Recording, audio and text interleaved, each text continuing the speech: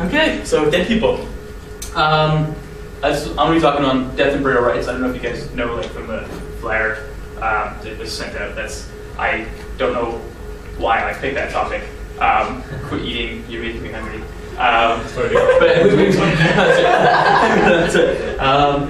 So you keep eating, man. Halfway through this thing, it's gonna be coming out again. It's pretty nasty. Yeah, this is not PG-13. But anyway, yeah. So the reason I thought this was a really cool topic. I was doing a lot of reading on Jewish burial traditions. I'm a Christian, and I think that that's fascinating to look at the actual dynamics of how that happened. 3 AD and whatever. What's the story behind the death and resurrection of Lazarus and Jesus, and what's the sort of the landscape of how that all fits together. And that's how I got interested in the topic of death and burial rites, and I decided for this meeting to research the pantheon of what happens in death and burial in different cultures throughout antiquity, back into prehistory, and forward into modern times. And does that mean anything to us? Does it affect us? So I guess I'll start my slide presentation.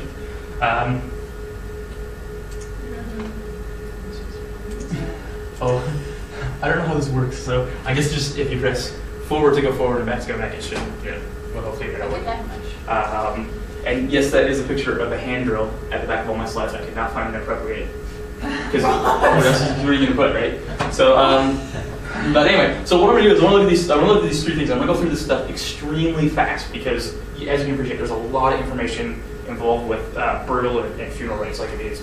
There's heaps, and I want to cover all of it. So I'm going to spend a bit of time on the archetypical. I'm going to go into the ancient, which is, when I say ancient, I mean anything in history all the way up into the modern. So I'm going to cover basically all the different sort of religious, denominational aspects. There are a couple of absences. There's 1 or 2 things I did not look at just for brevity's sake, and I'll point those out. But I think it's pretty comprehensive. And the abnormal is just, well, I don't want to say too much about that, but it should be pretty interesting when we get to it. And this is all sort of recent history. I'll get you to go to the next slide.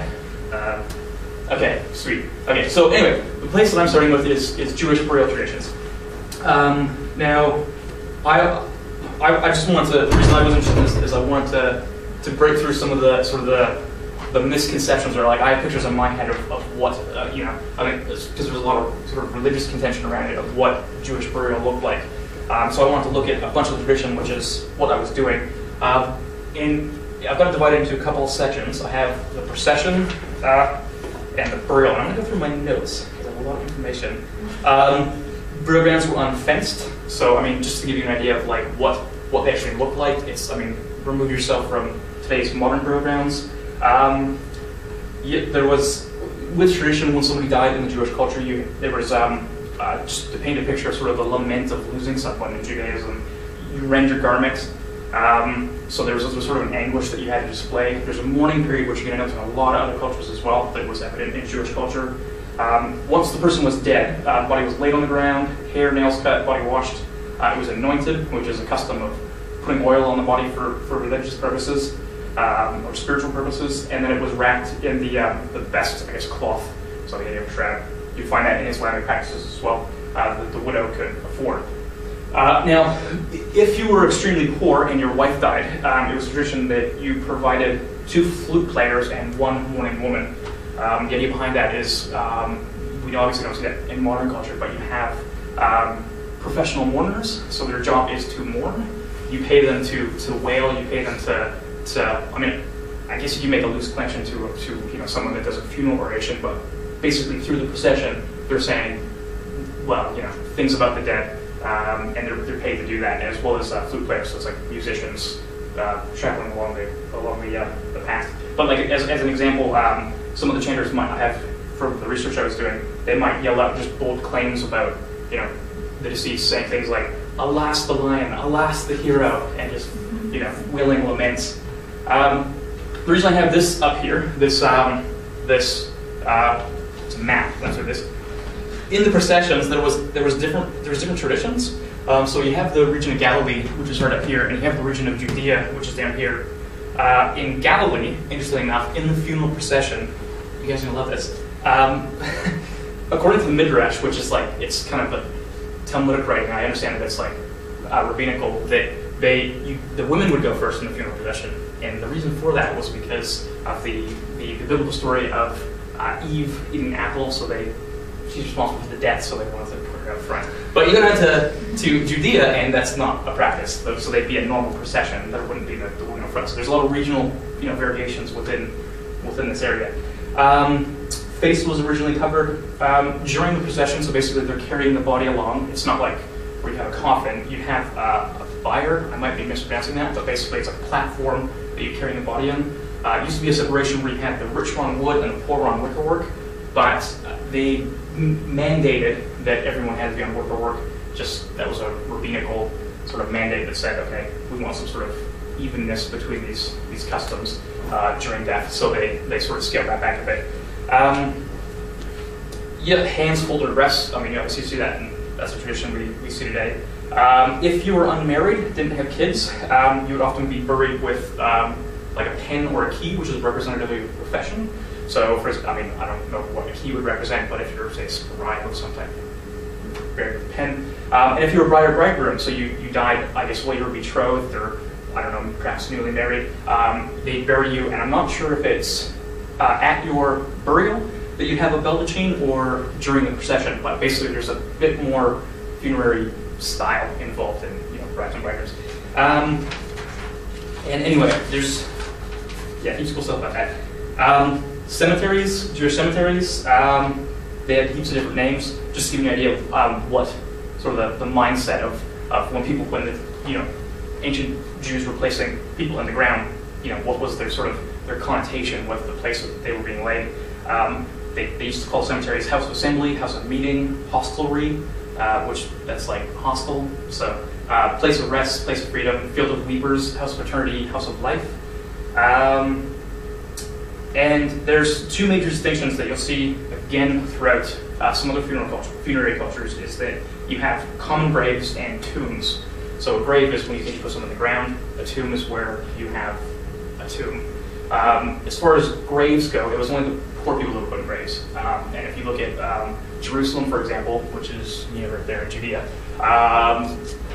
even in like archaeological discoveries, you'll find that there's actually two distinctive grave sites that are for executed criminals, because there was a division in some cases between, if you were executed for crime, you could not be buried next to someone who was righteous in the eyes of Judaism. So interesting tradition, I thought. I always remembered as a kid I couldn't walk on graves. That is a Jewish tradition. It was just considered a dishonor to do that. So that comes from Judaism as far as I can tell. And no coffins. People weren't buried in coffins. They had the bier that was taken from wherever they were to the funeral site, and instead of being put in coffins in the ground, what they do is they dig the holes, and then they line them with stone, and then in the stone you put the body, and then you cover the person up with earth or dirt, in the case of graves. But that's sort of a poor tradition. I mean, the tombs was kind of the piece de resistance. That's how you wanted to be buried. That was how people who were affluent, that's how they got buried. I guess you go to the next slide. Just to give you an idea of what a Jewish tomb at this time was like. Now these things are quite elaborate, and there is some, I think it's quite fascinating. You basically have a division of the tombs where you have the burial chamber, which is it's usually about 6 feet by 6 feet by 9 feet. So 6 feet high, 6 feet wide, and 9 feet deep. And that's for like an average tomb. And what you do is you bury it in there, you have maybe about 8 bodies. I'm pretty sure that they expanded these at some point. So these tombs were essentially, I have no idea who that guy is, by the way. But these tombs were essentially, these were property. So the same way that you pass down the family home, you pass down this tomb. This is a valuable piece of real estate. The same tradition exists in Japan today, where you have funeral grave plots. Because, I mean, in Tokyo, you just can't find a place to put anybody. It's worth a lot of money. I mean, it's very important. But anyway, this is a typical tomb, and I always thought the Rolling Stone was cool because I think of the story of Jesus being buried. It's fascinating to me. But there's two parts of this. There's the entranceway, which is so basically when you walk into this, what you're gonna do is you're gonna find it's almost like the family room or like the living room of the tomb, where what happens is the funeral procession that I was talking about, when they come to the tomb, what they'll do is they'll enter the tomb and they'll sort of sit and mourn, wail over their dead, whatever tradition. A lot of them, you move into Roman tradition and you get much more elaborate, kind of on a different scale, but you can have kitchens inside. And I think in some Jewish tombs you did as well. I'd have to quantify that though. But anyway, you have this entry area where people come to. I mean, it's where they sort of interact, I guess, with the the dead people in the back.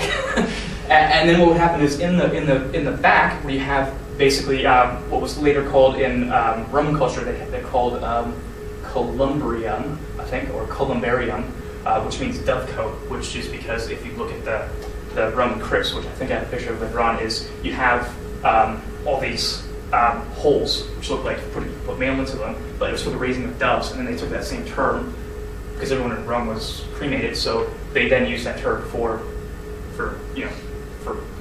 where they put the remains of the dead. But you have that in these Jewish tombs, but they're for full bodies. They're not for cremated, because cremation was not custom in ancient Judaism, and kind of isn't today as well. But what would happen is you then put the body in there, you leave the body in there, and a couple of years later, once all the flesh had decomposed and it was gone, and you're stuck with all these bones. I don't have a picture of this. You should be fortunate. What they would do is they would then take the bones and they would anoint them again, which is the idea of putting oil on for religious purposes or spiritual, and you would then wrap them in a cloth, and then you put them in a container called an osteophagus or an ossuary. I understand archaeologically they could not figure this out for the longest time because they have these basically small boxes full of bones, but it was part of this custom of you put them in the tomb, you then take them out a couple years later, put them inside of this osteophagy, and then you store them, and that's it. And they have these nice ornate boxes, kind of like an urn, I guess, but for bones, not for ashes.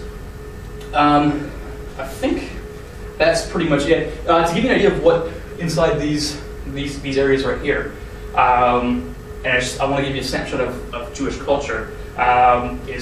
There's always orations. So whenever somebody dies, people are always speaking something over the dead people. Now, forget specifically. It changes depending on who you are in different cultures, what's spoken over you, especially when you look at Greek Orthodox culture. But the Psalms, Isaiah, Proverbs, anything from that type of writing is in here. And the belief, of course, of Jews, I think that you'll all be aware of this, is that there is a persistence of the soul. So just from Psalm 112:6, surely you shall not be moved forever. The righteous shall be in everlasting remembrance. Proverbs 10:7, the memory of the just is blessed, but the name of the wicked shall rot. Isaiah 11:10, and in that day there shall be a root of Jesse, which shall stand for an ensign of the people, and to it shall the Gentiles seek, and his rest shall be glorious. And there's a couple more, and these are specifically what was, this is the idea of Jewish custom over these bodies. And that is it for the archetypical. I'm going to jump into the ancient, and actually go to the next slide. There's just this is the family room I was talking about. This is Herod's tomb, and I think it's Herod the Great. So that would have been the Herod who was responsible for all the architecture. Was the king 380 at the time of Jesus Christ. This is definitely the tomb of Herod. I'm not sure if it's that Herod. But anyway, you can go on to the next slide. The ancient. So burial customs. This is a dolmen, dolmen, yes. This is basically, I wanted to do a timeline, but I didn't have time. This is I think, 4510 BC. What would happen is they create these structures out of rock, and it's basically a tomb, and they cover this with earth. So the only way that we see these in this form right here is because, thousands of years has removed the earth from these structures, but you never see them like this in prehistory. Heaps of different tombs, urns, the idea of urns, burial urns, came about in prehistory as well. And that's about all I'm going to say in prehistory. I guess we can go to the next slide. Which country is that? Prehistory, I don't know, like Middle East prehistory. Egypt, yes. I don't want to say too much about Egypt because I think everybody knows a little bit about Egypt. Right here, these are, I'm supposed to write that down. What did I call this? That's Shakti, yeah. This is Shakti. This is, yeah, I mean, everybody knows about pyramids and yada yada, blah blah blah. I think the important thing about Egypt that I thought was really interesting is that in their burial chambers they had a door, a fake door that they would put in burial chambers that was essentially a passageway into the eternal.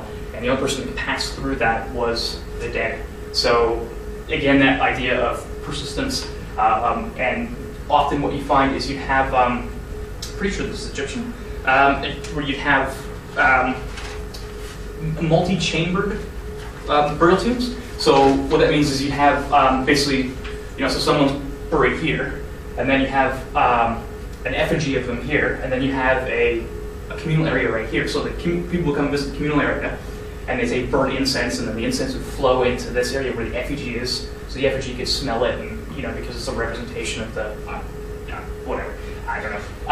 But it's really interesting that again the funeral structure, like the burial architecture, is it's based on that idea of the eternal, that commune. Like, I mean, for example, the Shaptis right here had different functions depending on what your class was within Egyptian society. I'm pretty sure that these are for for a ruling class, these ones right here. But what you find out that was absolutely fascinating was in the working class.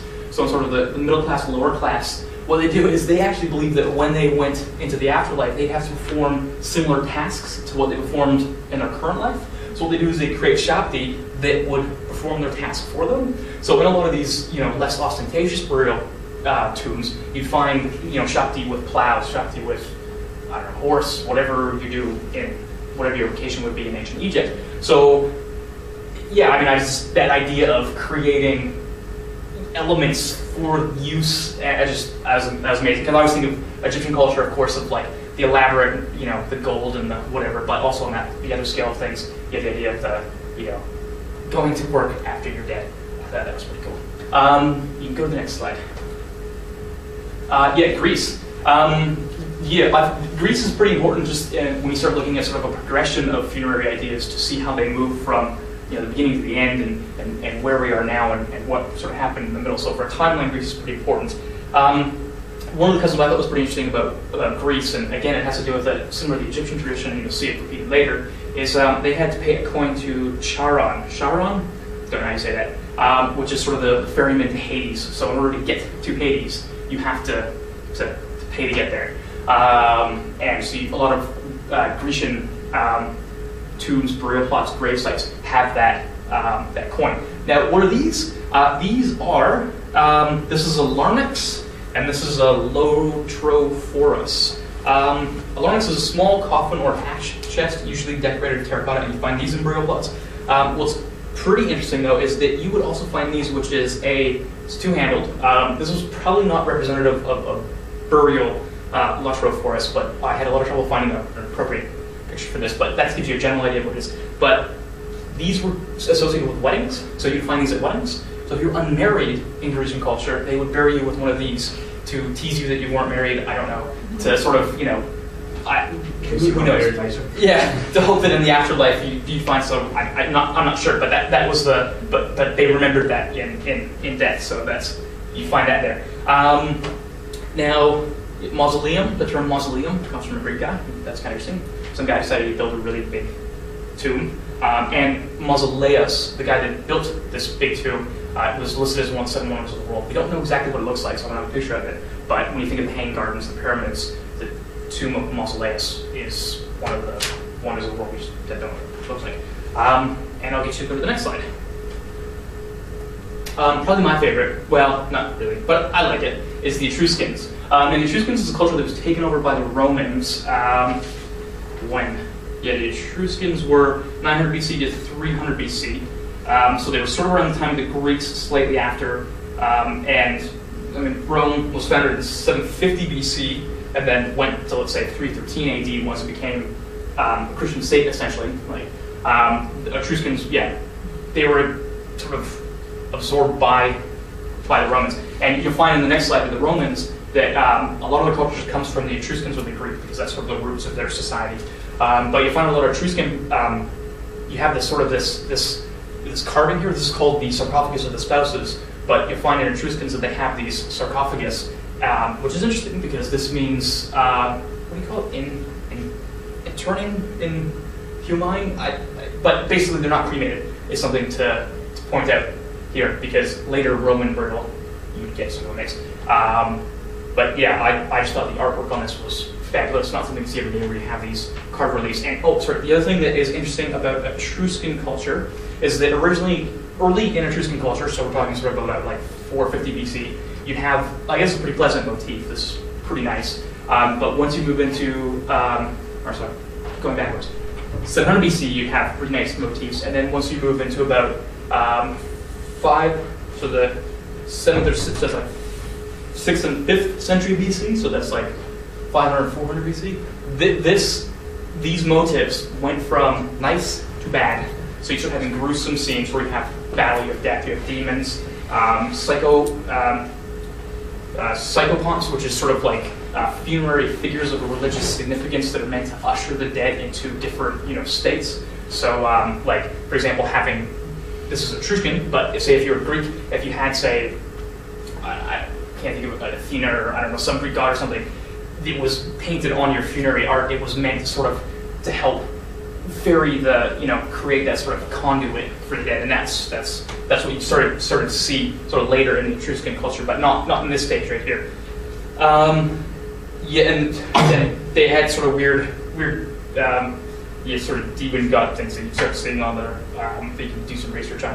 And I'll get you to the next one on ancient Rome. This is what I was talking about, the dovecotes, or the columbarium, where what we have is Roman society, at least initially anyway, was almost exclusively cremation. So you have these type of things that we see. It's sort of like dove, this is how they used to raise doves as well. They'd have these small little, it's like a chicken farm, I guess, or a battery, where you raise your pigeons, but now they're putting cremated urns into them. Yep. But yeah, and then keep in mind that most of Roman culture comes from the Etruscans or from Greece. Inhumation, that's what it's for. But what's also interesting is in Roman culture, what they did is they started placing their burial monuments next to the roads. It has to do with a lot of like, you have your elders or your ancestors, and you want your family line to be prominent in the, to come for, say, political reasons or status reasons. So what you do is you end up building monuments on the side of the road, and that's something that you see as being extremely popular as well. I'll get you to go to the next slide. This is just examples of Roman sort of roadside tombs, if you will, where you have these extremely elaborate, extremely architecturally beautiful tombs that were, it's kind of like pyramids where you're setting this up so that you can have, people can notice that you're dead. And I'll get you the next slide as well.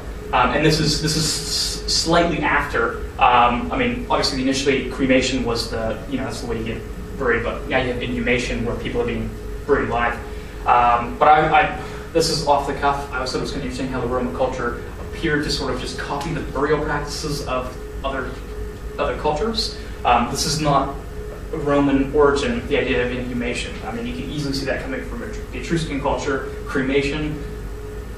Yeah, it just kind of moves back and forth, and well, not back and forth, but it's quite transient. And I thought that was kind of interesting about Roman culture was the fact that they didn't have any sort of definitive burial belief. It seemed to have been originated from cultures that they'd absorbed or been involved with and stuff like that. One of the things, if you've seen the movie Gladiator, he's carrying around those little portraits of his kid, like his family. After they die, he's carrying around like wrapping up in cloth.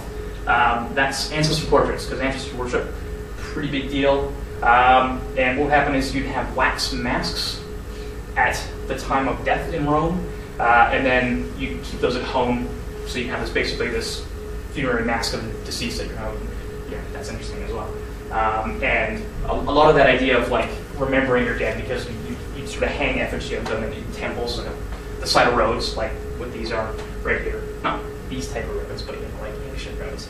And I'll get you to the next slide. And that takes us out of the Western world into China. Pretty interesting. This here's a jade burial suit, so it's made completely of jade. It was thought to be mythical. It was recorded a lot in history, but it's not something that was found until just recently, and I think they found a couple of them now. But yeah, it's completely made of jade thing, covered in it. This is a terracotta warrior.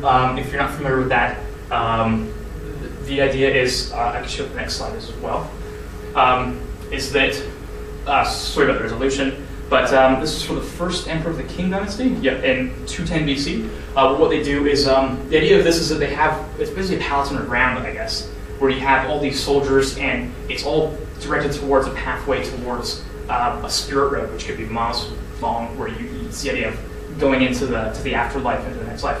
Underground palace, spirit road. Yep, that's kind of all I want to say on Chinese culture. I'm obviously skipping sort of the. I mean, this is quite honorific. It doesn't sort of represent, average ancient Chinese burial. But yeah, I'm gonna move on. So I will get you to go to Japan. No, yes, Japan. Yeah. No, I have Japan twice in here, so that's why, because I think it's absolutely fascinating. But looking at ancient Japanese, you have something called the Kofun period, which is the 3rd to 6th century, this is what this shape is right here. I don't know if you can see this, but it's a key. And this is like an island in the middle of a city, and none of these have been excavated, so we don't know what's actually in there. So we can't see a lot about the history of these periods because the Japanese government said, we're going to leave that the way it is, which makes a bit of sense when you think about Chinese excavation, because they want to just preserve it. And so we don't know what it is, but that's called the Kofun. That's that shape, and that's the designation for a period of time within Japanese history before Buddhism, I guess, when you have people were buried this way. Over here you have I thought I wrote the name on this, but this is like the Shakti. This is exactly like Shakti in Egyptian culture, where you have possessions for your possessions. Some of these are extremely beautiful. If you have time, and I cannot give you the name because I did not write it down. But these Japanese funeral objects, they always have sort of these empty holes for eyes and mouths, and for the mouth.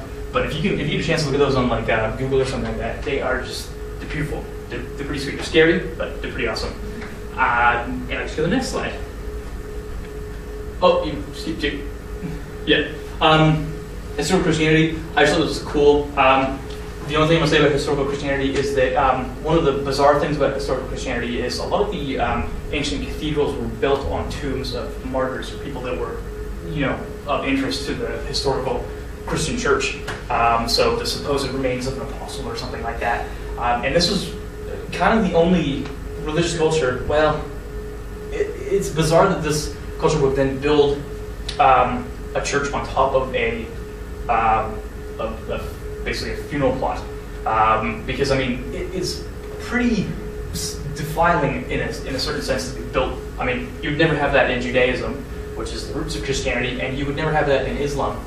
So it's really interesting that you have a lot of churches in the Western world, Christian churches in the Western world, where you have dead people inside of churches. And this is what they call a wall tomb, where you have people either buried in the wall or sort of a wall monument to them, wherever they might be buried. St. Peter's in Rome, it's got one. It doesn't have a wall tomb as far as I know, but it does have. It's built on a gravesite, Christian gravesite. Until the plague, of course. Once the plague came along, that's probably not a good idea. Yep. Okay. Cool. And yep, you can go on to the next slide. All I'll say about, I guess, historical Islamic tomb architecture is that these architectures here they're architectural, and that was sort of the expression of Islamic death, I guess, essentially in funeral processions, because you can't do motifs of animals and people, so you can either write scripts or you can do things architecturally, which is where you get some phenomenal Islamic architecture based around tombs, like the Taj Mahal. This is not at the best angle, but Humayun's tomb, Seminid Mausoleum. I can show the next slide. Yep, and this is actually Ayatollah Khomeini's tomb. It's still under construction, but what they do in a lot of these is they'll actually add things to them. So this is a tomb, but they'll add a hospital to it, or this is a tomb and they'll add a meeting place to it. So it's kind of interesting that you have tombs in sort of used space. And I'll get you to the next slide. Okay, this is where it gets interesting. You have the background, you know everything about what happened in the past, and now it's time to get sort of into the present. And then I'm going to get you into some discussion questions and as a group of people. So, next slide. Yeah, Eastern Orthodox. I love this because my grandma is Eastern Orthodox. So I think this is, I guess, pretty fascinating because I know all this weird stuff about Eastern Orthodox. You notice that it's open casket, laid in state. So, I mean, this is obviously a viewing. I got people looking over what's going on. And there's also a bizarre custom here is they do this also in Catholicism is ablution, where they'll pray over to remove the sins of the dead, sort of post-mortem. Although in Eastern Orthodox culture, the idea behind that is not so much to remove the sins of the dead as it is to sort of, clean the slate, I guess. Just to make sure everything's right with God. So as opposed to sort of, past transgressions and whatnot. So yeah, there's you find in a lot of cultures, as soon as somebody dies, you wash them. It's the exact same in Eastern Orthodox. If it's a priest, which this guy is, he'll have a gospel underneath there. Sometimes these guys aren't placed in coffins. They'll be seating, and then they'll be placed in a burial chamber like that. I had a picture of it, but it was kind of creepy, so I didn't check it up there. Yeah. So and the actual ceremony up here. There's a lot of representational things in a lot of modern ceremonies. For example, wheat is extremely ceremonial. I remember this as a kid, and pretty much every religious observance that you have, whether it was Easter or Christmas, you have some sort of wheat dish there. And that's no different than at funerals. You have wheat at funerals. It's symbolic of the grain which falling to the ground dies and brings forth much fruit. So the idea is that this person's died and brings forth fruit. And that's the idea of having a grain at a funeral and at Easter. Yeah, and you have to kiss this guy eventually. That's important as well. And the interesting thing is, the Eastern Orthodox service is kind of antithetical to itself, because one of the noted, so I say, biblical sort of mandate or idea is that, like Thessalonians 4:13 talks about, even as others which have no hope. So this is obviously a lamentable occasion, but the idea behind Christian burial being that, well, they're in a better place, so it's not really that big a deal. And so it's kind of this interesting juxtaposition between lament and, hey, that's fine, he's dead. And I'll get you to go to the next slide. This is just another Eastern Orthodox, the color is great on this one, but you see, again, this is Hinduism. Yeah, anyway, that's, you see it's quite, I just the color is great, but you'll always have these open tombs. That's something that's quite distinct of Eastern Orthodox that you might not get another. Is his face covered? Or? Yeah, his face is covered. That would differ depending on, it's different tradition. And again, this is probably a priest, I'm assuming, by the amount of people around him and the fact that he has all these crosses. If he was like, a layperson or like just a regular guy, like not part of the, a priest class, or if he was trained to be a priest, you'd have completely different garments depending on, what was happening. Next slide. Yeah, Hinduism. The biggest, the thing with Hinduism is there's not a lot of artifacts. I'm sorry about the picture. This was it's cremation, so I'm going to discuss it in a lot of other things as well. But the thing about Hinduism is everything is burnt, so there's not a lot of funerary artifacts about Hinduism. So there's not a lot of ancient history as far as funeral artifacts go about Hinduism. Antiesti is what the Hindu funeral rite is called, and I'm not going to talk about Sikh culture as well, because I found that a lot of burial traditions were similar. A lot of inconsistency in theory practice, but it's because different sort of types of Hinduism, as far as I understand, and cremation. You always cremate. There's no such thing as burial. And of course, I think you can understand that because the Hindu concept of detachment of soul from the body at the time of death, and the transmigration of the soul from one body to another, reincarnation. Cremation, the dead is considered to be a symbol of great impurities, so you don't touch this guy once he dies. There's lots of, depending on, they'll put different colors on the dead body, depending on, was it a male, was it a female, was he married, was he not. Chief mourner, which is usually the eldest son, is responsible for lighting this fire. So if your dad dies and you're Hindu, it's your job to, well, if you're eldest male, you have to light him on fire. And 13 days of mourning, so they recognize, 13 days of mourning. And then what happens is part of the idea behind the funeral service is that the ashes of whoever's burnt they get taken and they get put into a river. I could guess what the symbolism of that is, but I couldn't find any specific detail on why. I'm sure you could if you want to look into that. But as part of the whole, reincarnation, that person has to go back into the river. And if you're rich, you send them to one of the good, the property of the Varanasi, the Hardwar, whatever, some fancy rivers.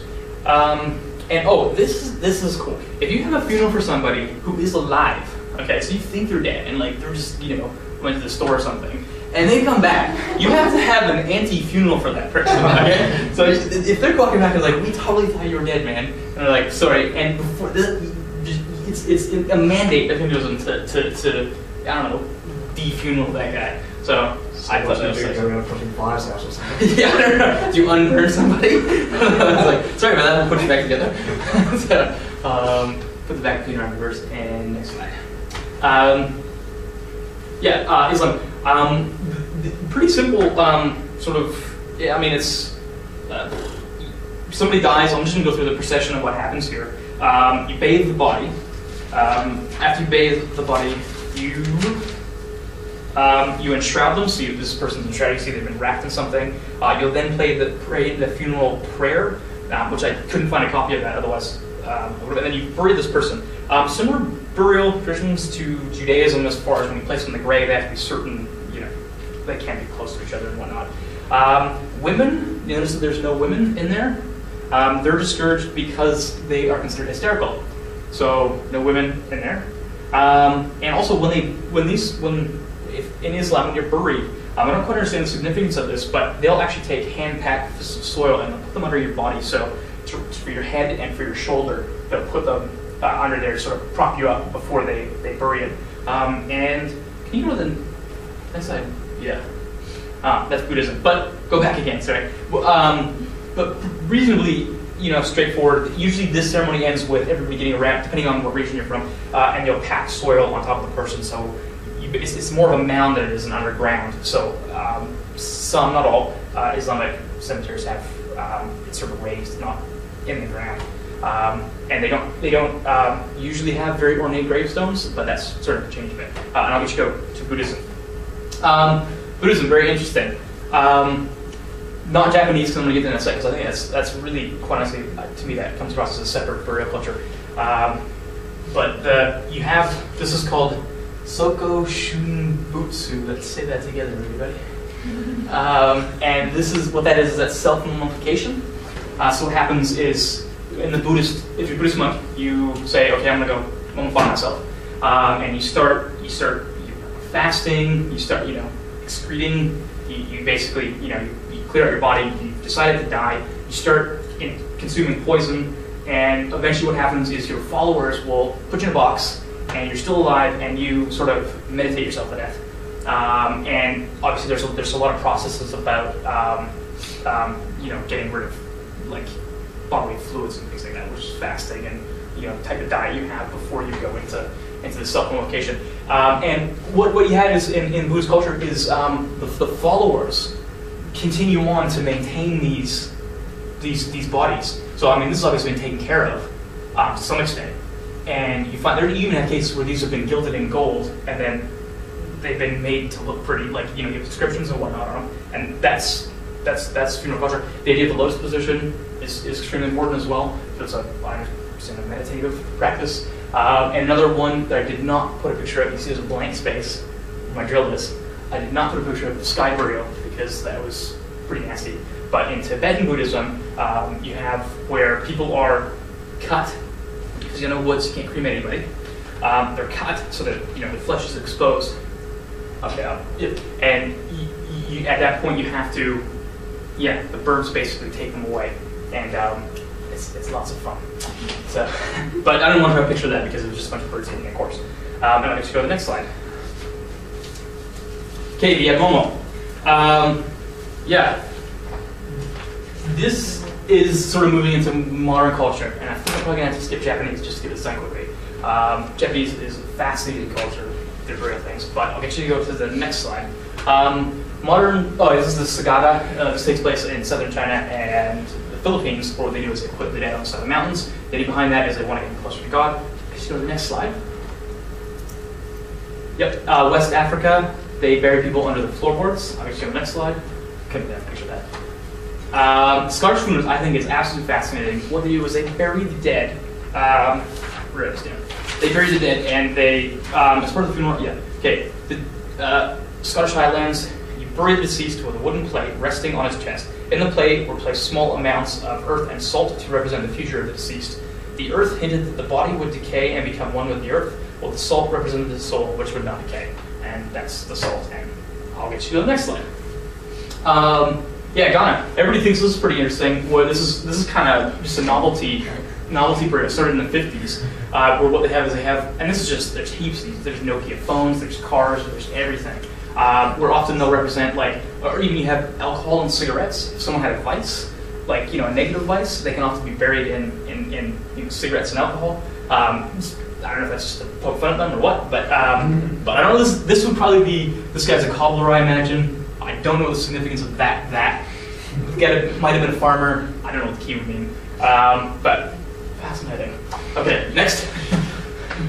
And this is this is modern culture. This is sporting. Something you're seeing a lot now is you have up in the top corner there. That's some soccer team. But a lot of modern soccer clubs now, especially in their new buildings, are building basically columbariums, or they're building funeral plots as part of the soccer pitch, or next to the soccer pitch of the building, the stadium, because you have fans that are so dedicated to their sport that that's now, they're identifying with it. Like this here is that's the logo of some team. I don't know which one. You see the soccer ball in the back there. There's heaps of images of that. And in the UK, you can get a soccer funeral where you're identified with the funeral. You can't see this too well, but this is a man who's he's died, and I guess he watched that on TV. He's a Pittsburgh Steelers fan, and this is just an interesting form of viewing. So sort of prior to the funeral, they put the body out so you can view him, and here he is watching his TV. So this is a dead guy, and you're coming to visit him, and he's sitting on his recliner, and that's I didn't see a picture of him right here. And I had a couple more of those, but I just thought it was a fascinating way to sort of interact with the dead. I'll go to the next slide. This guy's dead. And he was 22, he was shot a whole bunch of times, and this is in Colombia or somewhere in South America or Central America, and this is how they decided to do it. And the funeral company that does this does a whole bunch of things like this. This is just one that they did, but this is how people came to see it in this funeral. It was like this, and it's quite macabre. Let's go to the next slide. And again, this is a gentleman who was shot. I think he's a music producer. He's in his Lamborghini. I thought that was a terrifying picture. This is space burials. Timothy Leary, Gene Roddenberry. They were both buried in space. This is just a picture of the satellite. I don't think that anything to do with space burial. But the idea of taking your ashes or a portion of them. There's only about 250 people on the planet who've done it, but you can do that if you want.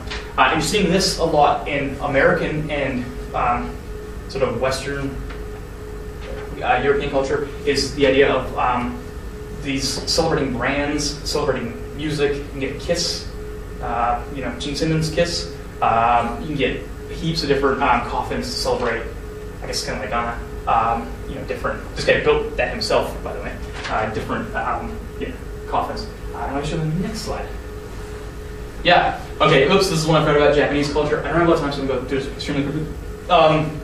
Yep. You have to give them 3,000 yen or 30,000 yen. That's just a tradition. You see the next slide. And the interesting thing about that is cremation. 99.81% of Japanese are cremated. These are the bones that are left over after cremation. It's a ceremony post-cremation, where what you do is you take the bones, and so this is like family and friends. You take the bones, you take your chopsticks, and you and this is the only time in Japanese culture, by the way, it is not a social faux pas to pass things in your chopsticks or to grab something in someone else's chopsticks. Just so you know. But what you do is you put them into the urn, and you have to do it in a specific order because you have to start with the feet and end with the head, or specifically the collarbone. But otherwise, of course, it's upside down in the urn. So, and of course, you can't get land in Japan, so people are cremated, but they still have these grave plots where this is you have the name of the person on the grave marker right here, and they'll have their ashes. I'm not sure exactly where they put them in here, but this is sort of their burial plot, because the whole family will end up there eventually through generations, I guess, because you can't. Land's just too expensive, and Buddhist culture, of course, is to cremate them. So this will be the name, but every time that they have a funeral service, and they have quite a lot of these remembrances, you'll see they have these wooden sticks right here. What they do is they bring these to commemorate the services. And the reason I point that out is just so that you note that in Japanese culture, it is important to return to the grave and sort of commemorate the dead. Also, in recent times, ashes have been getting stolen. So famous people, if they get buried in one of these, put some to their ashes. So just keep that in mind. But the last point I just want to make about, oh, by the way, this is called Suaga, which is that right there. The last point I want to make is that Japan is a Shinto and a Buddhist culture, but 90% of all funeral practices are Buddhist, which I thought, I mean, that'd be like having a Muslim and Christian society and everyone had Muslim burial rites, so I thought that was quite fascinating. And I'll just go to the next slide, which I think is the last one. Yeah, the end. This is Thomas Lynch, and I was reading about modern North American burials. And this guy, he did a documentary for the PBS called The Undertaking. He's an undertaker. Him and his son and the rest of his family they own like 5 or 6 funerary homes and parlors, and this guy's the boss. And he was talking about funeral practices within the United States, within modern American last 50 years. And the comment that he made was the biggest difference in modern culture and the way that our generation sort of interacts with the dead. And first of all, he's making the point that there is a difference with the way that we interact with the dead, is that we don't interact with the dead. Our funeral processions at this point, it's only in this generation where we can have a funeral procession, or we can go to a funeral, and the deceased is not even there. So there's cases where that body is somewhere else, it's off being cremated, it's off doing something, or we're having celebration services, which is kind of the antithesis of what you had through a lot of ancient history. And one of the interesting things that he pointed out, because basically we looked at the strata of structured burial services, and the point that he's made is in the last 50 years, especially within North America, is that as structured religious practices around burial begins to deteriorate, what he's finding is that people who have structured religious practices around burial have mechanisms in place to deal with the loss and the tragedy and trauma associated with the event of death. Whereas because there's no sort of modern mechanism that a lot of people agree on, he's saying that undertakers now are becoming essentially the clergy of death. And his observation was that those people that don't have, even if it, whether it's like Catholic or Islamic, or whatever the case is, just having those strictures, people without those type of things find that they have almost panic responses to the death process, and that's his observation as an undertaker, which I thought was quite interesting. And he went on to talk about one of the things that he mentioned was just that the deterioration of burial culture within our culture, I guess, and our idea of we don't interact with death anymore. It's something we look beyond. It's not something we're concerned about. So we can easily go our whole lives without never having gone to a funeral, or going to a funeral that's kind of doesn't acknowledge the fact that somebody's dead. And if you get a chance, check out the PBS website for that. It's called The Undertaking. It's pretty fascinating. His son, who's 27, does the same thing he does. It is fascinating. And that's it. That's everything I have to say on that. Is there any time for questions, or have I used it like all the time? It's about 5 minutes too now. So it was a very nice, long and extensive presentation. I meant to do like half an hour. There's a lot of info. But yeah.